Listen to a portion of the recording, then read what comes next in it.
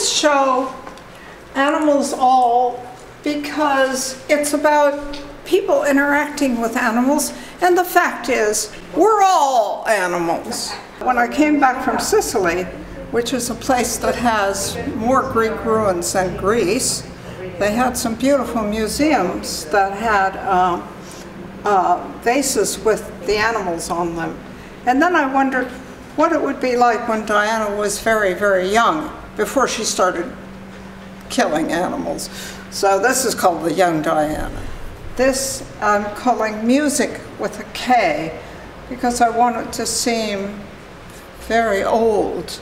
I don't hear very well anymore, and the music, I don't hear music, which is very bad.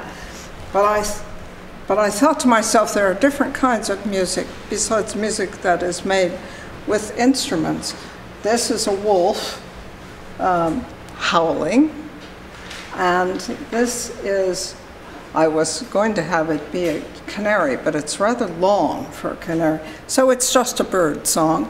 And this is the most basic of songs, of music, which is someone singing. Why do you have your pieces hanging? I had them in my studio, but they never looked as good as they look here because they were not off the wall. Mm-hmm. And here you get some colored shadows. There's one that's very strong blue, which is more what it would be if you hung it in a window. In this one, someone is on a beach, but it is a beach where the little baby turtles are beginning to come out of the sand. They've come out of the egg, and they're coming out of the sand. So when you walk in this space, you have to be very careful not to step on one of them. I remembered that Emily Dickinson wrote a poem called Hope is a Thing with Feathers. And I thought, well, this is a bird with feathers. And so I decided to call it that. When I did this, the blue was just plain. I hadn't painted on it, but it seemed too much blue. So I did this extra painting on it, and I think it enhances it somewhat. This is a girl just standing, but the birds that are house finches, you will find in our part of the country, these little birds nest in ivy, they nest on walls. They are pulling out the hair of this girl to build their little nest. This has a special kind of wash, which is called a mat, and then it's been removed in these places where the checks are. This is about Long Beach, Washington, and I often go to Long Beach, Washington, and this is a Western sandpiper. This is the kind of blue bottle from the 19th century that is washed up, and if you look very carefully at it, it says something like, "Hi, hello."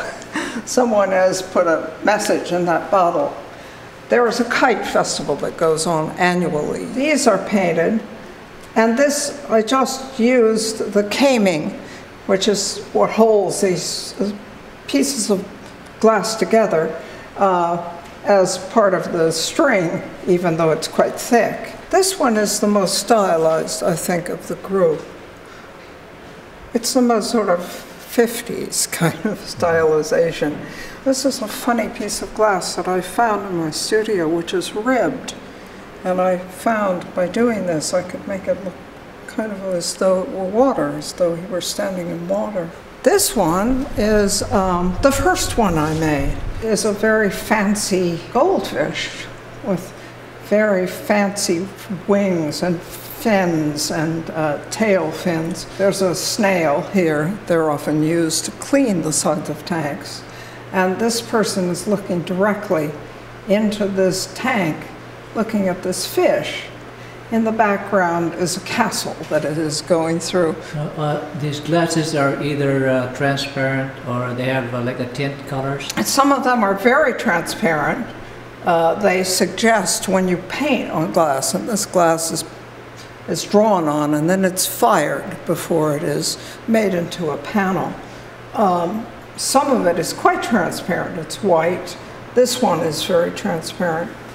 This one is not very transparent. It's almost opaque glass. You can hardly see my hand behind it. This window is a window that I call at my dentist, because I went into my dentist. He had a fish tank in his waiting room, and I drew some things that were happening. Someone was cleaning the tank at the time, and here again I'm using the mat to show as the person is wiping with this sponge-like thing. When I went back, they were all gone. And the receptionist said they all died because they died from the fumes of the shellac that they were putting on the wood in the foyer. I was glad that I actually had captured them before that happened. This little fish is hiding in this kind of rock. It's pushed its little nose in. I use a powdered paint that is very similar to glaze. You mix it with water until it has a consistency of glaze, and then you have to paint it on. You paint it on with a brush is usually what I do. Then it has to be fired. I start out first deciding what it's going to look like. Then I cut the glass, and do that by putting contact paper of the proper shape on. And then after I've cut it, then I have to paint it, because it has to be fired, and it cannot be fired once it's been made into a panel with this lead caming. After it's fired, I shove it all together and look at it and try to decide if it looks right. Sometimes it doesn't. But once you put it all together, you can't change it. That's just the way it is. And sometimes I don't use ones that I don't like after I've put them together. I probably could use some bits of it if I took it apart. I haven't done that yet, but I might in the next one. I appreciate you doing this. It was fun.